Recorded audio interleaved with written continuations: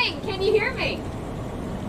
Can you hear me? I see thumbs up. Good morning and welcome to Olivet-Schwenkfelder United Church of Christ.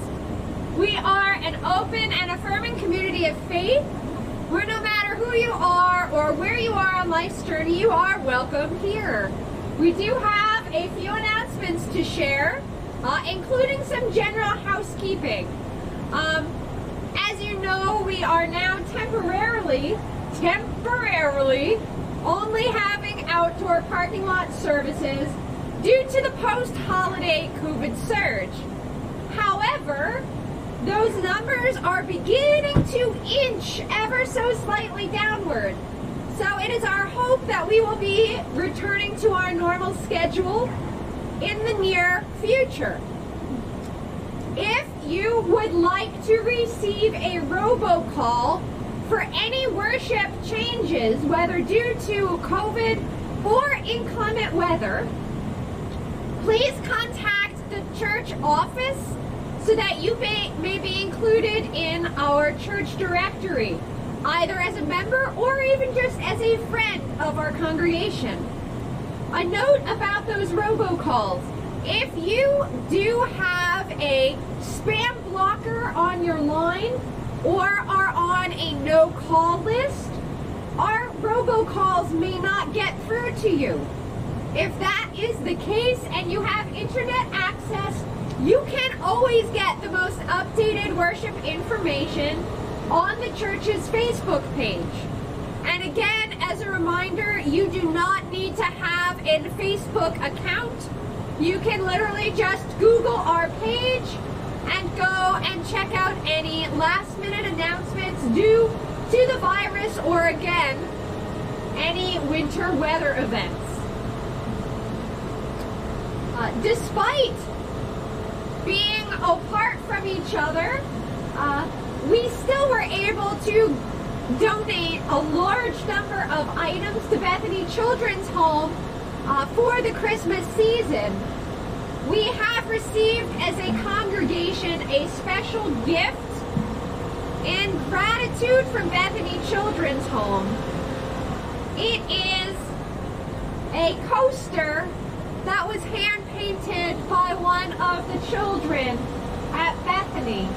And so I am grateful to each and every one of you for making their spirits bright, and to Everett and Lee for taking the donations. Our January mission project continues to be the Norristown Hospitality Center. We are collecting specifically ground coffee, hot chocolate, and those little chemical hand warmer pouches. If you are out and about, if you see any sales of those items, you can drop them off day or night right here in our donation bin. And thank you to those who have already given. We continue to have adult Bible study on Women of the Bible every Wednesday at 6 p.m. over Zoom. And at 7 o'clock every Wednesday night, we have a Zoom prayer meeting. Anyone is welcome. You can check in and share whatever concerns are weighing heavy on your heart. Seeing as there are no other announcements to share this morning, let us be in the spirit of worship together. The heavens are telling the glory of God, and the firmament proclaims his handiwork. Day to day pours forth speech, and night to night declares knowledge. The law of the Lord is perfect, reviving the soul. The law of the Lord are sure, making wise the simple. Let the words of my mouth and the meditations of my heart be acceptable to you, O Lord, my rock and my redeemer. Our first hymn this morning is Rain Down, all 3 verses.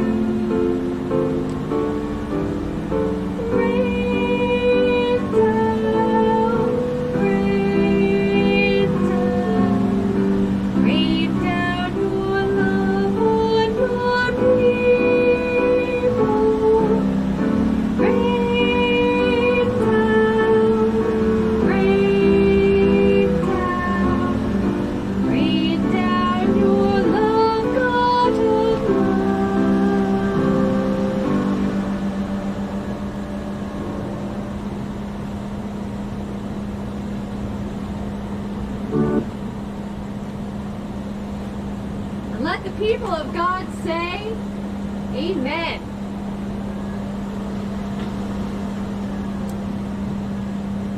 Christ Jesus said, "The Spirit of the Lord is upon me because he has anointed me to bring good news."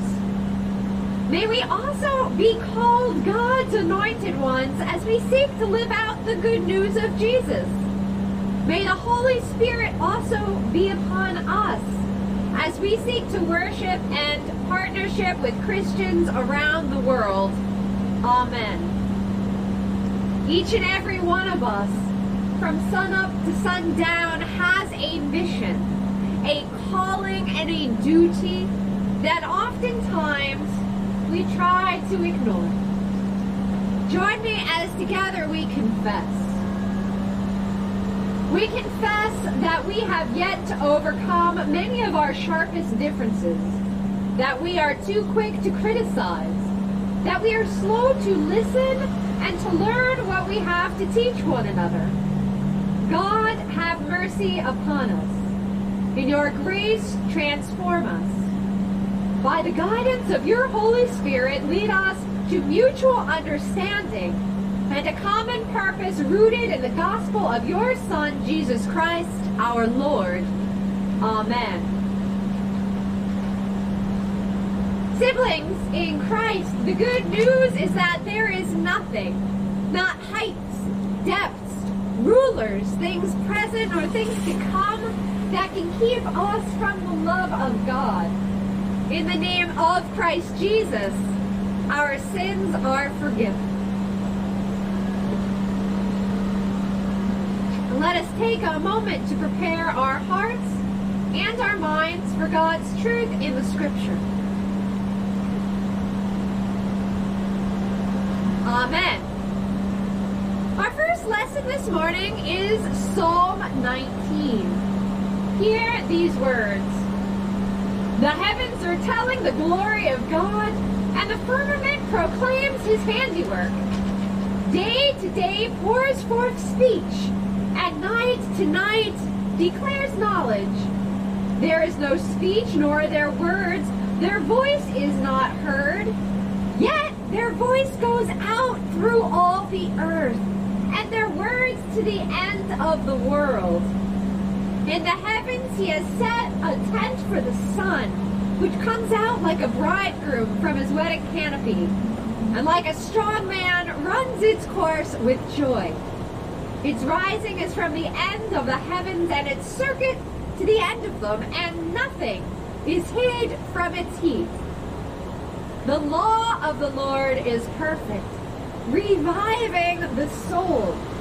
The decrees of the Lord are sure, making wise the simple. The precepts of the Lord are right, rejoicing the heart. The commandment of the Lord is clear, enlightening the eyes. The fear of the Lord is pure, enduring forever.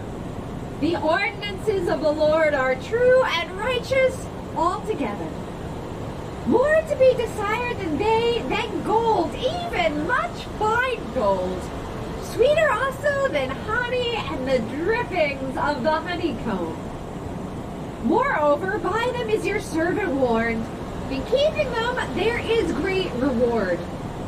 But who can detect their errors? Clear me from hidden faults. Keep back your servant also from the insolent. Do not let them have dominion over me. Then I shall be blameless and innocent of great transgression. Let the words of my mouth and the meditation of my heart be acceptable to you, O Lord, my rock and my redeemer. And our gospel lesson today is from Luke chapter 4, beginning with verse 14. Hear these words. Then Jesus, filled with the power of the Spirit, returned to Galilee, and a report about him spread all throughout the surrounding country. He began to teach in their synagogues and was praised by everyone. Now when he came to Nazareth, where he had been brought up, he went to the synagogue on the Sabbath day, as was his custom. He stood up to read, and the scroll of the prophet Isaiah was given to him. He unrolled the scroll and found the place where it was written, "The Spirit of the Lord is upon me, because he has anointed me to bring good news to the poor. He has sent me to proclaim release to the captives, recovery of sight to the blind, to let the oppressed go free, to proclaim the year of the Lord's favor." And he rolled up the scroll, gave it back to the attendant, and sat down. Now the eyes of all in the synagogue were fixed on him. Then he began to say to them, "Today this scripture has been fulfilled in your hearing." All spoke well of him and were amazed by the gracious words that came from his mouth. They said, "Is this not Joseph's son?" He said to them, "Doubtless you will quote me this proverb, 'Doctor, cure yourself.' And you will say, 'Do here also in your hometown the things that we've heard that you did in Capernaum.' And he said, 'Truly I tell you, no prophet is accepted in the prophet's hometown. But the truth is, there were many widows in Israel in the time of Elijah, when the heaven was shut up 3 years and 6 months, and there was a severe famine over the land. Yet Elijah was sent to none of them except to a widow at Zarephath in Sidon. There were also many lepers in Israel at the time of the prophet Elisha, and none of them was cleansed except Naaman the Syrian." When they heard this, all in the synagogue were filled with rage. They got up, drove him out of the town, and led him to a brow of the hill on which their town was built, so that they might hurl him off the cliff. But he passed through the midst of them and went on his way. The word of the Lord. Thanks be to God.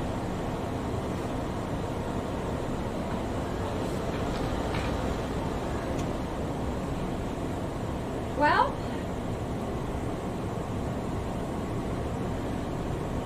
I'm guessing that I'm not the only one who is a little bit chilly this morning, gathered here in God's beautiful natural sanctuary in this beautiful natural 22-degree weather.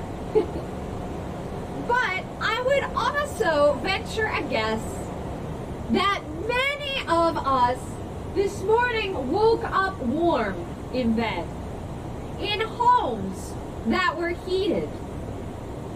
I'd further venture a guess that many of you gathered today had a nice, scrumptious breakfast this morning, and that you were able to fill your cars with gasoline so that you could keep the heat on during today's sermon. What I'm getting at is that, for the most part, many of us have never really experienced extreme poverty. We slept in a warm bed, in a warm house, ate a breakfast, rode in a warm car to be here together. And those worshiping from home are perhaps still warm in their beds, wrapped up in blankets. Now, today's scripture is about poverty, and in fact, God's special affection for poor people. It can be difficult to think about God taking sides. In fact, that can rub us the wrong way. We like to think that God loves everyone equally, and indeed, God does love everyone equally. And yet, we still have and worship a God who nevertheless takes the side of the oppressed and the poor. And we hear this again and again in Scripture. Now, Today, there are well over 90 countries around the world where the per capita GDP, that's gross domestic product, is less than $5,000 a year. A lot of those, the per capita GDP is less than $2,000 a year. And believe it or not, there are some on the list of nations where the GDP is less than $500 a year. I lived briefly in one of those countries, Sierra Leone, which at the time I was there had a per capita gross domestic product of right around or less than $400 a year. Now, I had just graduated from undergraduate, and in fact, when I say just graduated, I mean I got my diploma in May, and within a week to 2 weeks was on a plane to a war-torn nation. At the time, Sierra Leone had officially declared a ceasefire in its civil war. Perhaps you vaguely recall news from many years ago. News about conflict diamonds, also called blood diamonds. News about child soldiers. News about the horrible atrocities that were happening in Sierra Leone and just across the border in Liberia. When I went to Sierra Leone with the International Medical Corps, it was, as I said, after the official ceasefire, but yet months before disarmament, which meant that there were still rebels who were wielding weapons. The infrastructure was more or less non-existent. We had a few generators, but to be honest, they maybe worked 1 or 2 days out of the week. And there was literally no food to be found outside of the main cities and urban centers like Freetown. In the east of Sierra Leone, on the border with Liberia, was one of the last bastions, one of the last holdouts of fighting in Kailahun district. And I traveled out to Kailahun district and remember that there was literally nothing to eat. There just was nothing to eat. You could not buy small baked breads. You could not get food. Nobody had animals that you could get eggs from. The only place there was to eat was at the UN peacekeepers' headquarters of the Pakistani army. It was such an awakening for me. I have known that there are places in the world that are not nearly as blessed as the United States. That is an understatement. But to physically be in a place where there just was no food, where fields had been burned, livestock had been slaughtered, and no one had a thing to eat, was just beyond my realm of experience. Here in our very wealthy nation, the poorest of the poor earn less than $10,000 per household a year. And that is over 10% of our population. Now, poverty here in our country has actually decreased. Way back in 1963, the poorest people in our nation were people who were over 65, right?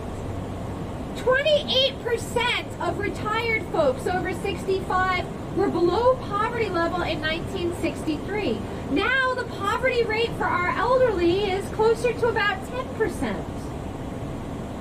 The government's war on poverty began by President Lyndon Johnson. They tried to make a positive difference for large numbers of people, especially our elderly. And as I said, they were successful, but over the years, the face of poverty in our country has changed. The new poor in America are no longer the elderly, but are single mothers with children.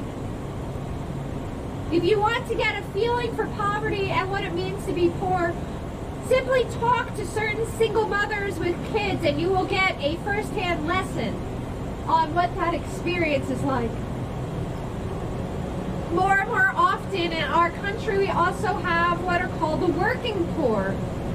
People who work 2, 3, even 4 jobs and are still not able to make enough money to subsist, to pay both for housing as well as for food and medicine. Often the working poor, the homeless, these folks don't often belong to our churches. And so sometimes we don't hear those stories. Sometimes we need to be reminded that God is with them in particular. Now, this morning's gospel lesson is the first event in Jesus' public ministry, according to Luke anyway. Jesus had just been baptized, went out into the wilderness, was tempted by the devil, and now he was ready for the first event in his public ministry. And this was Jesus' very first sermon in his hometown crowd of Nazareth, where he had been brought up. Think about it. All of these people had been his neighbors. They had seen Jesus come up as a little boy. Now he was a grown man and preaching his first sermon in the synagogue. What would Jesus say in this first sermon? Well, it had to be important, right? I'm sure he wanted to make an impact. As a guest preacher in the synagogue, Jesus was free to choose whatever passage he wanted to from the prophets. He was allowed to preach on whatever the Spirit moved him. So, what did Jesus choose for his very first sermon? What passage? Did anybody pick up? He quoted the prophet Isaiah. The Spirit of the Lord is upon me to preach the good news to the poor people. Proclaim release to those who are in captivity. Recover the sight of the blind and free those who are oppressed. For his very first public message in his hometown, Jesus chose Isaiah 61 and said, I am going to be a servant. I am going to take care and heal the poor, the blind, the lame, and the maimed. Jesus said, I have come to bring good news to poor people. You know, the lepers, the blind, the lame, the poor, they were all rejected in Jesus' society. These were the social outcasts. They were the ones not sitting in the pews in the synagogue. They were ostracized. They would not come to the temple, not come to the synagogue. They could not be part of the Jewish society. And in many ways, it is the same way today. Our American poor rarely are sitting alongside of us, whether in the pews or in our cars. And for some, it is literally because they cannot afford the extra gasoline to drive to our worship services. Now, sometimes it's annoying, right? We even hear the disciples of Jesus, right? The idea that the poor are always with us. Oh, it's another sermon about helping those in need. But the fact remains that God has this very special relationship, and incarnate, embodied in Christ, God has a mission. God didn't just come down here to give us some good teachings and good stories to tell. There was a mission, and it was to ensure that each and every beloved person that God has created is able to have a full belly, able to sleep in warmth, able to get health care and medicine. Because we are all worthy of intrinsic human dignity. It was a mission that God put on flesh. And now that that flesh, Jesus Christ, has returned to God, we are God's hands and feet. And we are called to continue that mission. I want you to consider this week in what ways you are or maybe are not as open to the plight of others who are poor. Do you grumble sometimes? Do we occasionally put our own baggage onto the poor, making assumptions? Oh, they're just lazy. Oh, they want higher wages than they really deserve. Do we sometimes think those things? Or when we see somebody panhandling, somebody begging, do we turn aside because we make assumptions about them for the worst? That obviously this throwaway human being would only waste our money on drugs or alcohol. Do we do that? Do we assume the worst of people just because they were born into a different home, into a different family than we were? Today we hear about Jesus' first sermon. Let us take to heart the topic he chose. And remember that we are called and commissioned to do the work of helping those in need. Amen.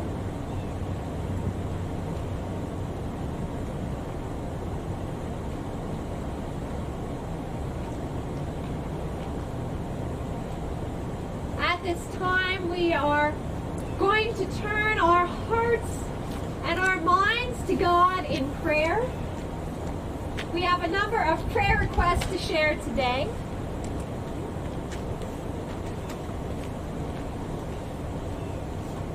First, we have some joys to thank God for.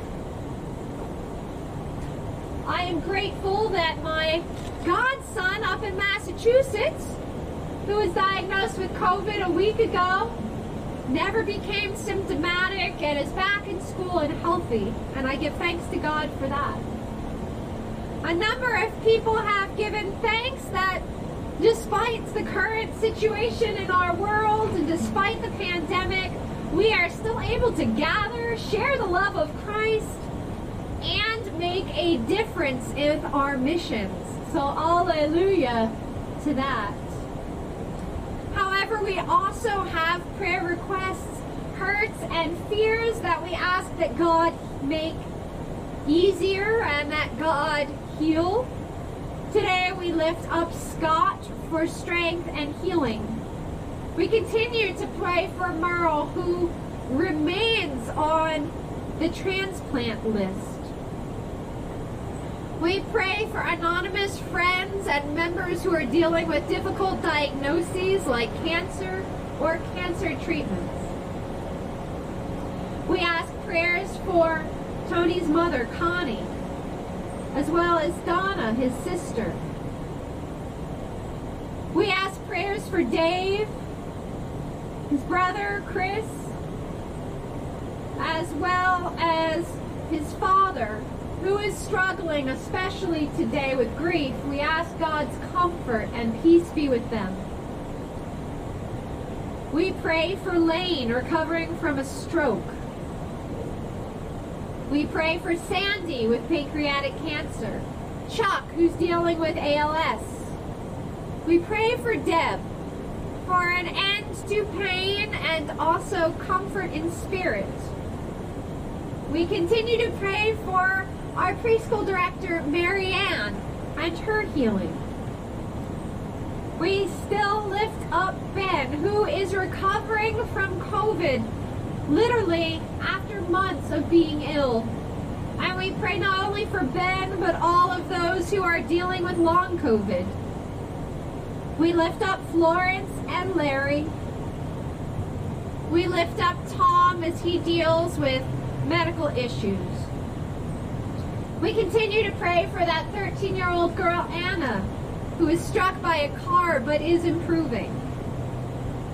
And finally, we lift to God prayers for our member Dennis, whose sister died over this past week. Let us pray. Gracious God, hear all of these concerns, all of these hurts and worries that we bring with us. We ask that you continue to pour out your healing upon us, this congregation, and this world. Be with all of those who are sick with COVID, not just here in our wealthy nation of antivirals and respirators, but in other countries where there is no medicine to be had, no electricity to run the machines. Oh Lord, we ask this day that you heal us not just in body, but mind and spirit. We name to you those dealing with memory loss or dementia, those who are grieving or struggling with loneliness, all who are depressed or anxious, who are dealing with thoughts of suicide, eating disorders, or addictions of any form. We are reminded, God, that your healing knows no bounds and that you are able to smooth all of our rough and hurting places. Finally, God, we turn our hearts to our world, particularly those who are still lost or suffering following the underwater volcano off the coast of Tonga. Be wherever there is disaster. Provide hope, we pray. In the name of Christ, our living Savior, who taught us to say, Our Father, who art in heaven, hallowed be thy name. Thy kingdom come, thy will be done on earth as it is in heaven. Give us this day our daily bread, and forgive us our sins as we forgive those who sin against us. And lead us not into temptation, but deliver us from evil. For thine is the kingdom, and the power, and the glory forever. Amen. Our final hymn is In Christ There Is No East or West, hearkening back to that first sermon of Jesus. I want to remind you that following our benediction, cars and vehicles can exit our parking lot starting from the back row at this side. Go slowly so that we may wave and share the love of Christ with one another.